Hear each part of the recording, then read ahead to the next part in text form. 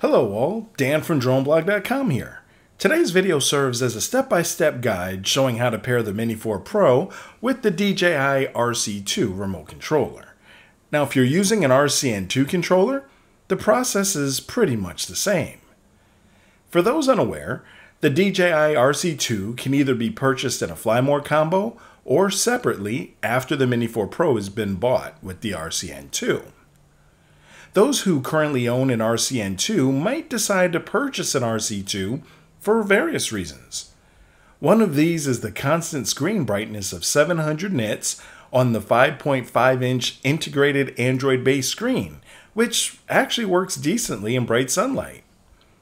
Although there are currently brighter smartphones on the market, many of those phones start dimming after a few minutes of extreme heat, rendering them unviewable for extended flight times.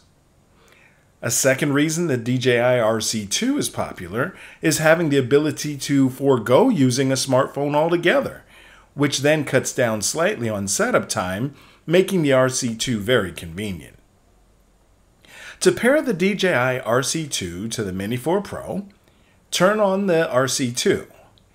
After it is booted up, tap the connection guide button on the DJI Fly app main screen.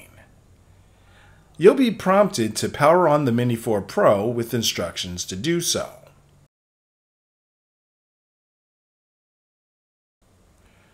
After searching for the Mini 4 Pro for a few seconds and failing to locate it, you'll be presented with a message in blue stating, "Unable to connect to aircraft?" Tap this message. Next, you'll be brought to the pairing screen. Press and hold the power button on the Mini 4 Pro for about 4 seconds. The Mini 4 Pro will make an audible signal signifying it is in pairing mode. Tap the pair button at the bottom of the DJI RC2 screen. It'll beep loudly, signifying the pairing process. After about 10 seconds, the Mini 4 Pro should pair with the new DJI RC2. And again, as mentioned, if you're pairing an RC-N2, the process is practically the same. Well, that's all for this video. If you have specific questions about this or our other videos, we'd love for you to join us at dronepilots.com. For more tutorials and reviews, head to droneblog.com.